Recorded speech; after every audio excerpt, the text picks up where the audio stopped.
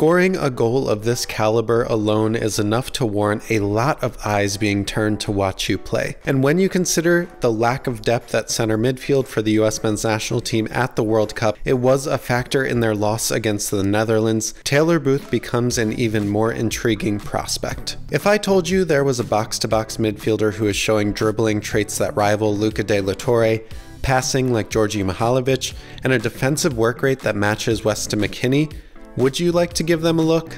I thought so. That very same player, Taylor Booth, in the Dutch Eredivisie has just been voted the Player of the Month in the entire league for his contributions to FC Utrecht, his club team, moving up the table. And for those contributions, Taylor Booth will be the highlighted breakdown USMNT player for It's Called Soccer this month. In these videos, I do need to edit the highlights to make sure that YouTube doesn't take this down. So if you want to see this video with the full HD highlights, you can join the Patreon or the channel membership down below, and we will very much appreciate you giving your extra support to It's Called Soccer.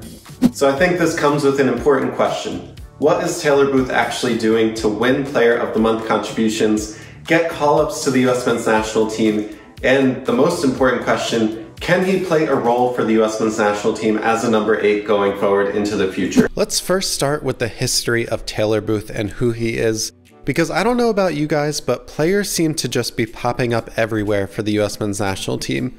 I was aware of Taylor Booth because of his time at the Bayern youth setup, right after Chris Richards was promoted to the senior squad.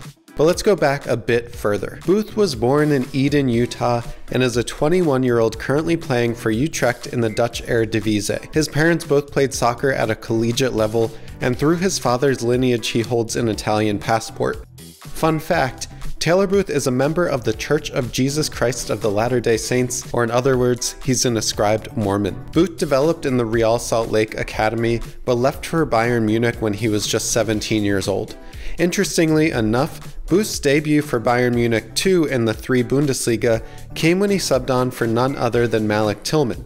After making only 4 total appearances for Bayern Munich 2, Booth was loaned to St. Pölten in the Austrian 2nd Division. After his time in Austria, Taylor Booth was promoted to the senior Bayern squad in the 2021 season and made his debut in their famous 12-0 destruction against Bremen SV, and after discussions with Bayern, they could not guarantee Booth with the development path he was looking for, so he signed a pre-contract with Utrecht and formally joined the squad in the summer of 2022. After joining the Dutch squad, Taylor Booth has finally been exposed to regular minutes of first-team football in a competitive European league. Taylor also had a storied career with the US youth national teams. He represented the US at a number of youth levels.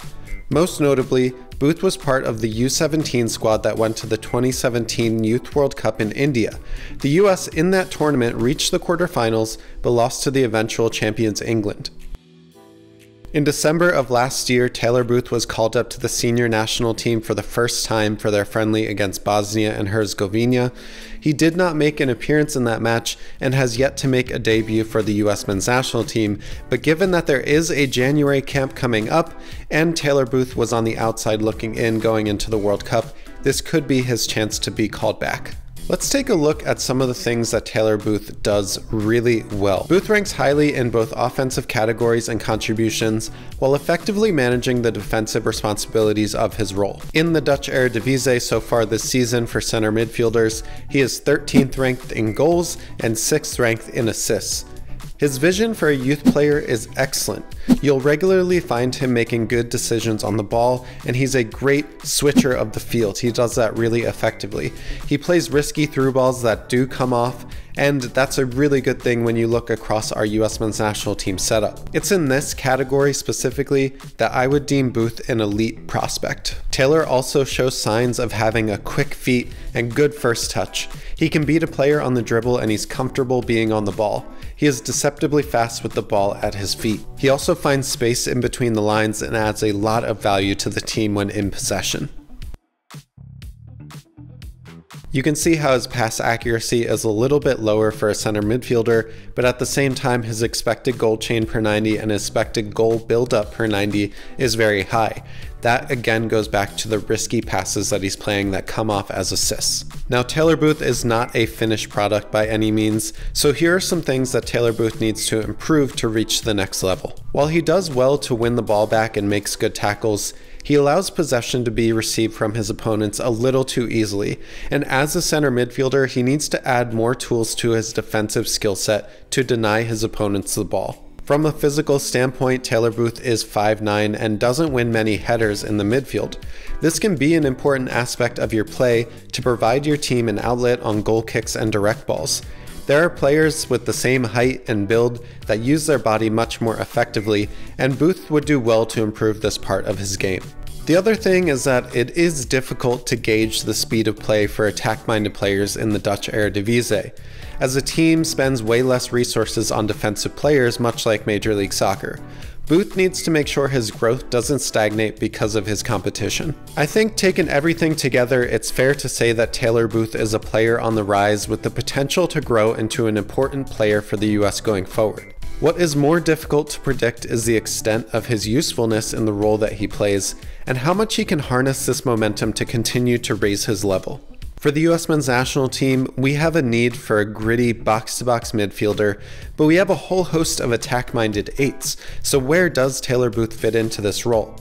He switches between the two with ease, and if Booth can add that physical ability to match his unique technical level, he can have a huge value to the US men's national team squad going forward. Like I said in the beginning, I used portions of a full scouting report on Taylor Booth that collects information on his play, and I had to tailor some of the highlights that I'm showing you on YouTube, and if you want to see everything in HD, including the full scouting report PDF, that can be found on the Patreon down below. Thank you guys so much for watching this scouting report on Taylor Booth, and let me know down below in the comments who you want to be January's Player of the Month.